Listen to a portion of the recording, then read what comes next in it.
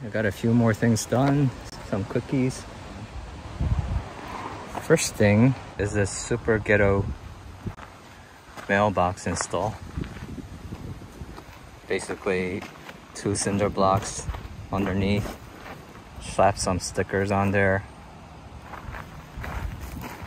jammed it with rocks.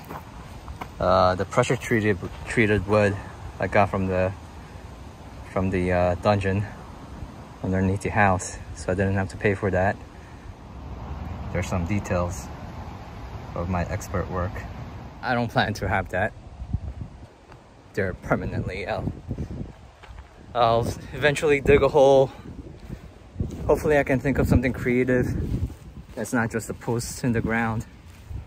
Yeah, I would prefer to have some kind of creative solution that's not a standard mailbox. There's the road. And this is, I guess, the front of the house. Gonna have to fix some of that rotting there. But anyways, put up the number. I like how that looks.